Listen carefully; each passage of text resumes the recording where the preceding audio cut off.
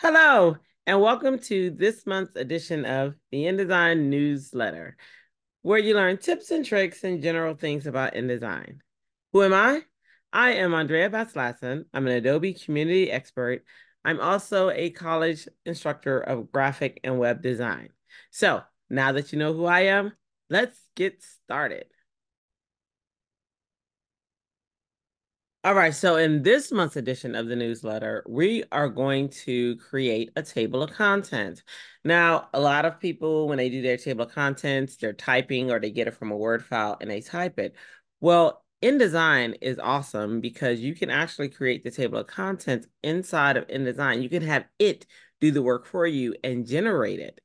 And no typing is required as long as you create your paragraph style. So it looks at the paragraph styles that you select it to use, and it creates a table of content. Now I'm going to show you that, how to do that today. All right. But first, I want to show you the table of content that we're going to create. This is a fictitious magazine, and this is the table of contents for it. So it has lorem ipsum or gibberish text. I do like to show you how to do that, because if you're doing a quick mock-up to show a client or for someone and you don't have the content, you can still create the table of content and all the information, and then you can fill in the content once they're done. This actually helps you as a designer, so you're not waiting around to get started for content. You can actually have everything set and then you just replace it. All right. So I do want to show you, let me reset I'm going to reset my workspace so that it looks like yours. I'm going to reset essentials. This way you'll know what things to pull out.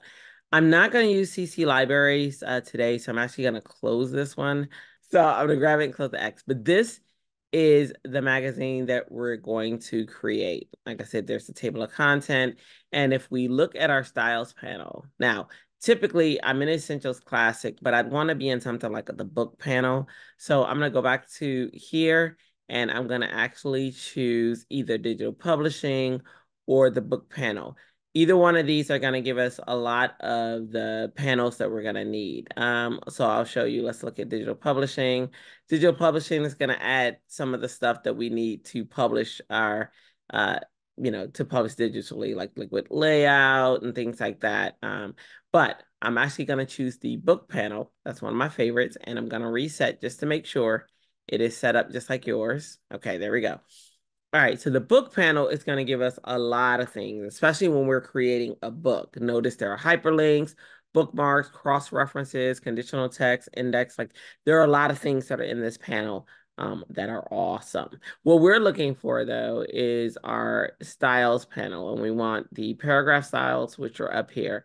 There's also a character styles, but we didn't do any of those in this one. So paragraph styles. I'm going to pull that out so that I can show you what that actually looks like. All right. So you'll see that the basic paragraph style, which is just set as default, but we have a heading, a header, subhead, body, ordered list, TLC header, TLC1, TLC2. These are all the things that are used inside of this document. Okay.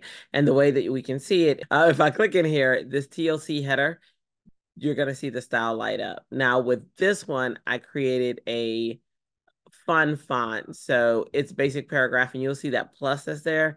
And that plus is there letting you know that the actual style that was here has been overridden because I didn't make this a particular paragraph style. But if I needed to make it a paragraph style, I could. All I have to do is go down here, just so you can see how you make paragraph style, click on the plus, and then I can click here, and then I can say, I could say mag title or something like that. And so then I just created that paragraph style quickly. And now what we can do is we can look in this. Let's double click so that we can open this style. And then you'll see everything that comprises this style. So you'll see that there's machine rounded font, and then there's extra bold. The size is 72 point. There is a stroke that's on it that's black. These over here are all of the things that you can create styles with. So like these are all of the subtopics. So there's basic formats. And when you click it, then you get the options for that topic. So if we wanted basic character formats, if we wanted to do indent and spacing, tabs, all those things. Now, I've already created a video showing you about paragraph styles. So if you look through the past videos, you'll see that one. I will probably be doing another one in the future because it's just so important and easy to miss, and things change all the time, and it's just awesome. It's just very awesome. But if you want to go back and look through and see those, you can. But those are pretty much the different styles and how you can make changes. Okay, I'm going to say okay. And so now we have, when I click in here, you'll see I have mag title. You'll also see that this comprised of two styles. So if I click here, there's the TOC header that's applied to this. So the first one, which is Firefly Haven, looks like this. And then TOC header looks like that, which is kind of cool. All right. And if I click through these, you'll see that that's the TLC header. This is the TLC 1, TLC 2. And then we get into the story where we have the header and we have, heading, and then we have header, and then we have subhead, and then we have body. So we have all of this that this magazine is comprised of. Those are the styles for it. I love Firefly. That's Adobe's new AI engine. AI program, and it's really awesome. But all of the images in this magazine were created with Firefly. Okay. All right. So now let's get to the nitty gritty. We're going to delete that table of content because I want to show you how to create the table of content. I know you're like, what? What did she just do? It's okay. I promise you. I'm good. I'm going to hit W because remember, W is how we get through our preview modes. And then I'm going to go ahead and I'm going to go ahead and generate the table of content. Again, it's going to look at all of these. We want these headers. We want all of these headings. We want the subheads, and header and subheads. We don't want body because if you create a table of content, it's got a lot of body in it. That's just a whole bunch of gibberish in there. We're gonna include the list and things like that. So the way that we do this is we're gonna go up here to layout. Okay, so we're gonna go to layout. We're gonna go to table of content, and then inside of here is where the magic happens. Here's the title. We're gonna say the title is table of content.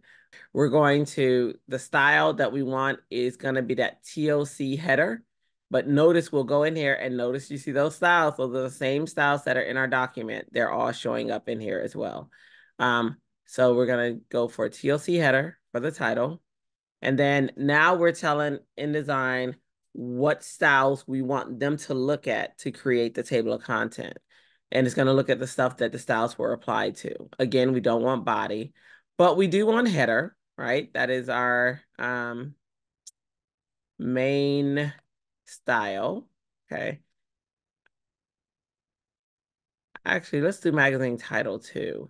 All right, so let's grab title, mag title. Let's put that in there. I like to go in the order that I put them in this order for a purpose so that I can see the order. Because when you're creating that table of content, it's actually creating it in levels, and each one is going to indent, and I want it to stay that way. All right, so magazine title. Next is heading. Okay, so I'm gonna grab heading, and you're gonna see them indent. Notice that's magazine title. Notice heading is indenting. They're all coming in at different levels, which is what we want. Okay, heading. I got heading. Let's go with header. And there it is here. Let's add that. You can add multiple ones at once by either holding Option or Alt, but I'm gonna go one at a time, just for the purpose of the demo. And then I'm gonna choose subhead. Add that. Down here, if you have your styles, which we do have our style set, if you had your style set for your subhead, you can tell it what style that you want it to have here, but I want us to apply it, so I'm not going to do that. Down here, this create PDF bookmarks, I want to be checked to the defaults. I'm going to hit OK. And then notice it's going to give me a loaded cursor, okay? And this loaded cursor, now I can go in and I could either drop it in, but I want to control. Okay. So typically this is how it would come in. It would come in like this. And then you are responsible for applying these styles. So now what I'm going to do is all you have to do, let me zoom in. Okay. All you have to do at this point is you're placing your cursor in. You don't have to highlight anything because it's a paragraph. And that means after every hard return, it knows it's a paragraph. So all I have to do is put my cursor in the paragraph that I want to be affected by these paragraph styles.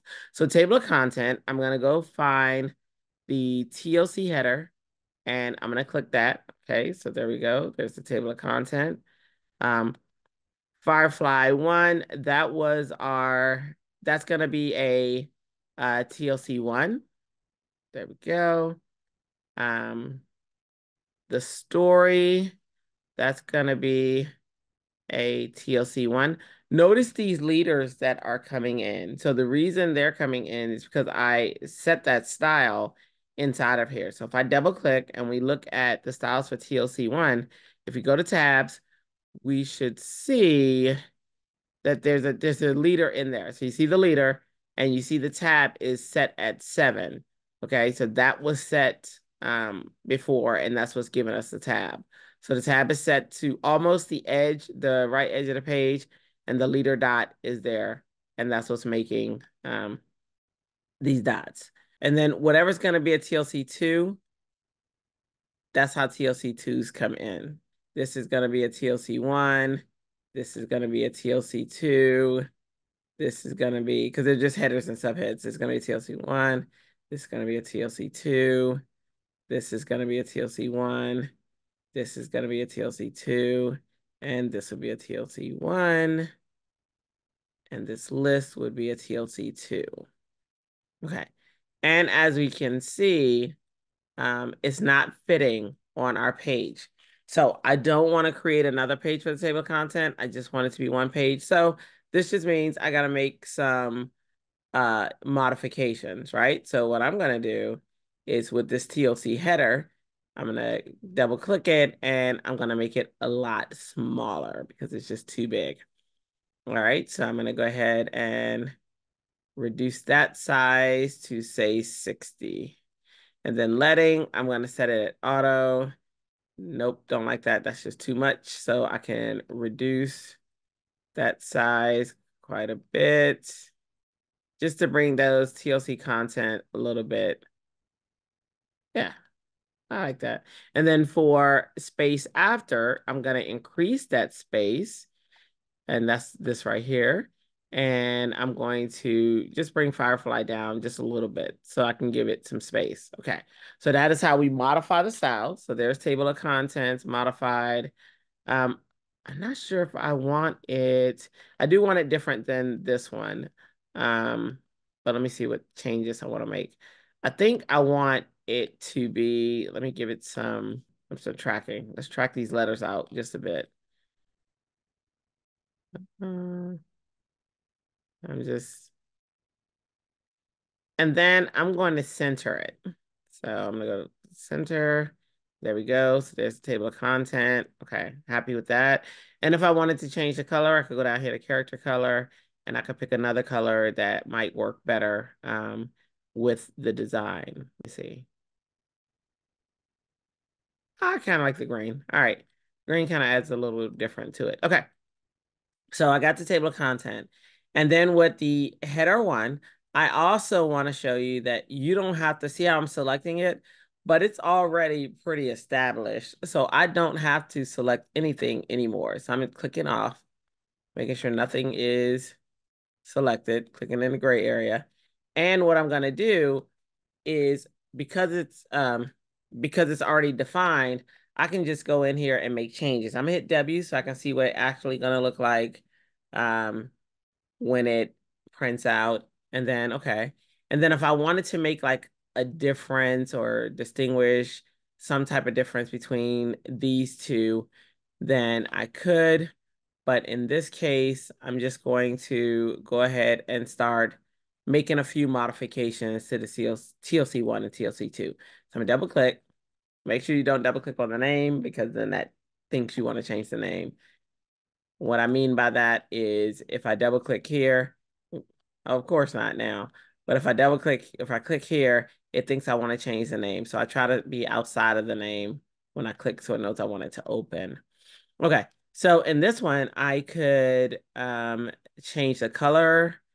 Maybe I want them to be a different color. So maybe I want to be like this pink.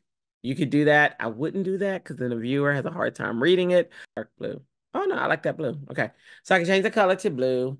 I could change the size of this if I wanted to. So I'm gonna go back up here. Maybe 28 points is a little too big. So maybe I want to go down to like 25 points. I think that looks good. Okay, hit OK. And then maybe I want to do the same for TLC 2. So remember, I'm trying to bring some of that is overflowing to the other page in. And I can make TLC 2 maybe 24 points. And what I also want to do with TLC 2 is indent it a little bit so that we can see some of that hierarchy. So I'm going to indent it to like maybe 0.25. Yeah, I like that. Okay. And then I'm gonna hit OK, and I'm gonna see if if I was successful at bringing everything back, and it looks like, let's see. It looks like I was. I don't see any red. Yes. Okay. So I'm gonna close this. And now let's look at our magazine as a whole. Okay, so one of the ways that we can look at this as a whole is, I'm gonna hit 0 so we can see everything. Is we can hit Shift W, and that's gonna take us into presentation mode. All right, so here's our magazine. Here is the cover. Here's our table of contents. Um, you know, any new section when you're creating a book or a magazine, you start on the right side. So that's why this picture is here. And then the table of contents is on the right. Then here's a new section starting, which is a story, which is why this picture is here and its contents on the right. And now we're into the story, we're continuing, and then we're at the end of our magazine. So that is how you create a table of content. Super easy. We didn't do any typing. We didn't do any, any work other than the work that we had already done in the magazine. And we use styles to generate that table of content in the layout option, and then in the table of content dialog box. Cool, right? Oh, yeah. Well, I hope you enjoyed this month's edition of the newsletter. If you did, please let us know. Give us a like, a comment, subscribe if you like what you see. And if you wanted to see something that you didn't see, let us know. Put a comment in the link, and we would definitely create those videos for you. All right. Thank you for watching. And until next time, ta-ta for now. Ta-ta, ta-ta.